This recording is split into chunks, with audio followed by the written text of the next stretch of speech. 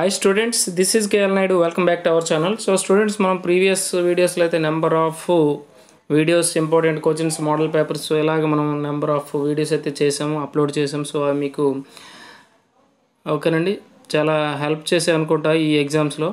So ఇంకా మనకి chemistry exam అయితే రిమైనింగ్ ఉంది కదా. సో దానికోసం జూనియర్ ఇంటర్ స్టూడెంట్స్ కోసం కెమిస్ట్రీ మోడల్ పేపర్స్ని అయితే మీకోసం అప్లోడ్ చేయడం జరుగుతుంది. సో ఖచ్చితంగా మీకు ఆల్రెడీ అన్ని ఎగ్జామ్స్లో కూడా పేపర్స్లో మీకు మ్యాక్సిమం క్వశ్చన్స్ అయితే వచ్చాయి. సో కెమిస్ట్రీలో కూడా మీకు క్వశ్చన్స్ అనేవి 100% అయితే వస్తాయి.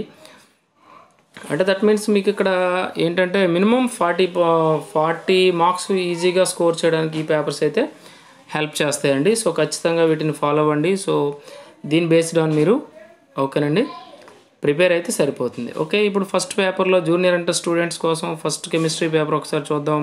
Model paper, board model paper. So ఇందులో ఫస్ట్ మనకి ఏంటంటే ఫస్ట్ 2 క్వశ్చన్స్ మనకు స్టాక్యోమెట్రీలోంచి వచ్చాయి.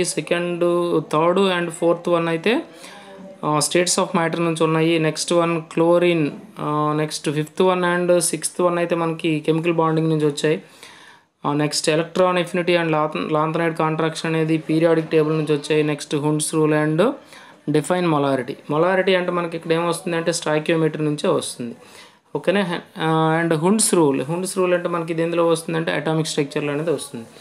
ఓకే, సింపుల్గా మనకుండే సిలబస్లో ఒక అటామిక్ స్ట్రక్చర్ నుంచి మాత్రం ఒక క్వశ్చన్ అనేది వస్తుంది, రిమైనింగ్ కామనే. ఓకే, ఇప్పుడు సెక్షన్ బిలో కూడా చూద్దాం. సెక్షన్ బిలో ఫస్ట్ 2 క్వశ్చన్స్ అయితే మనకి దేని నుంచి స్టేట్స్ ఆఫ్ మ్యాటర్, నెక్స్ట్ 13, 14 తీసుకుంటే మనకి స్టాయికియోమెట్రీ, నెక్స్ట్ 15, 16 తీసుకుంటే 15 స్టేట్స్ ఆఫ్ మ్యాటర్, 16 అండ్ 17 అయితే మనకి కెమికల్ బాండింగ్ వస్తుంది. అలాగే 18th వన్ ఏంటి వస్తుంది అంటే బోర్స్ థియరీలోంచి మనకు ఒక క్వశ్చన్ అయితే వస్తుంది.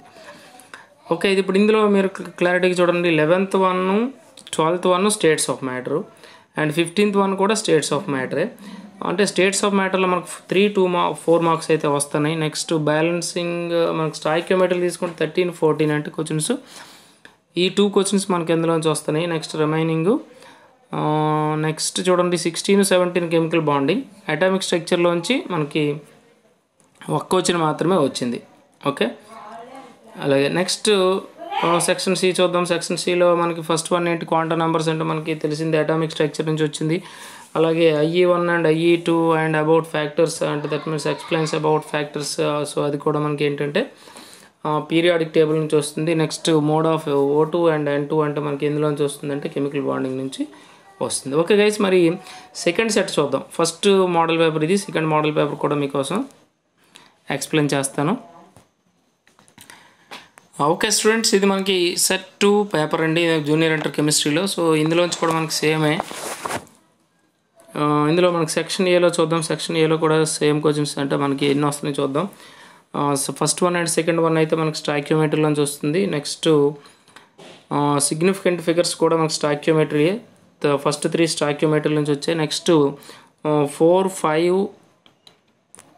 5 తీసుకుంటే మనకి స్టేట్స్ ఆఫ్ మ్యాటర్ నుంచి ఉంది. 6 and 7 తీసుకుంటే మనకి 6 and 7 తీసుకుంటే ఓకే